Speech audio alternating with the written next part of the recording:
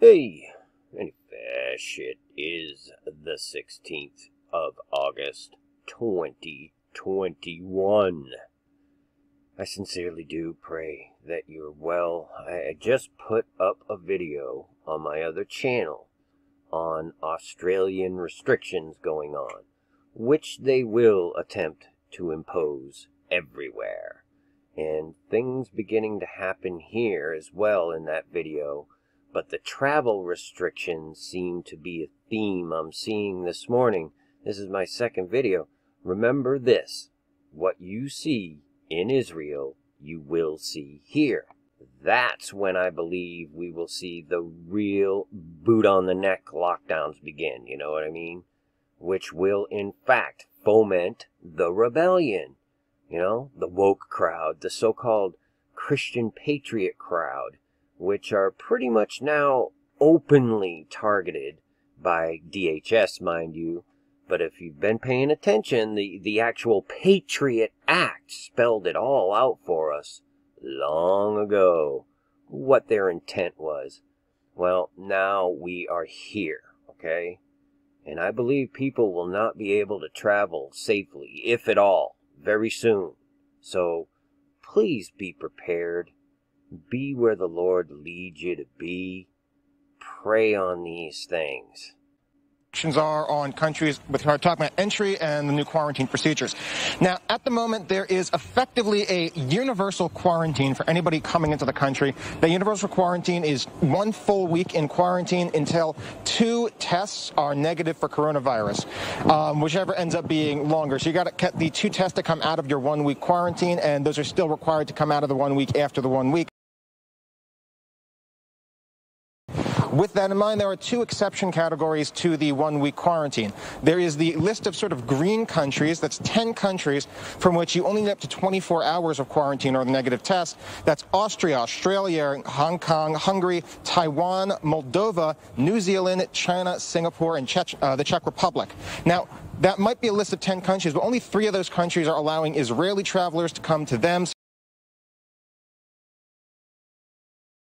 So they only have 2-way travel with the Czech Republic, with Moldova, and with Austria at the moment. Now, there's another category, and that's the red category.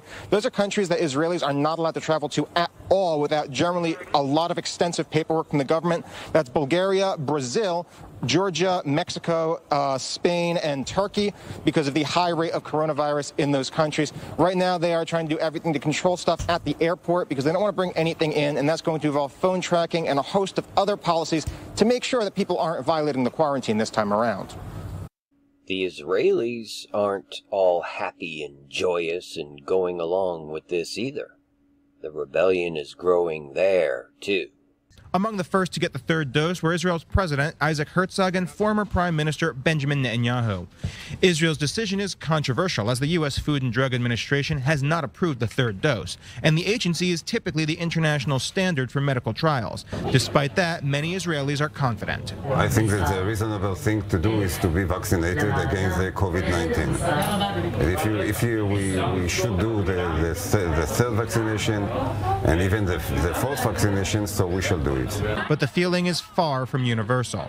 Protesters flocked to the center of Tel Aviv to denounce new coronavirus restrictions that include a return of the green passport system, which requires proof of vaccination to participate in public life. Which requires proof of vaccination to participate in public life. Which requires proof of vaccination to participate in public life. The people of Israel and the people of the world have their sovereignty, and they're the ones to decide whether they want to get any medical treatment on their body, yes or no. Each person have their own reasons. We have our sovereignty.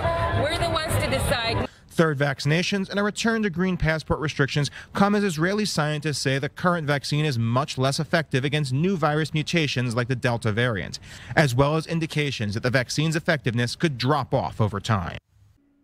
So, yeah, this is going on around the world. It's purposely and intentionally induced insanity. You can't fall for the trap. You just don't partake. Be separate from it. Even if you find yourself in the middle of it, the Spirit of the living God, if Christ be in you, will keep you separate in the very palm of his hand. And you'll know what to do. You just will. Don't be tempted into this carnal, flesh-driven rebellion, because it can be hard to resist wanting to execute some judgment on some of these minions of Satan, just witnessing the absolute evil that they're under, you know? You get involved with the worldly nonsense, you're in essence in friendship with the world, in the flesh, serving the serpent, the snake, you know, the one we never should have let in. You're taking the bait, stepping right into the snare. It's essentially at enmity with God. You're against God when you do these things. Just trust in the Word of God, which is Jesus Christ. Anyway, I'll leave links in the box. God bless you all. Peace and grace to you. Many fish. Finally, my brethren, be strong in the Lord, and in the power of his might. Put on the whole armour of God, that ye may be able to stand against the wiles of the devil. For we wrestle not against flesh and blood, but against principalities, against powers, against the rulers of the darkness of this world, against spiritual wickedness in high places. Wherefore take unto you the whole armour of God,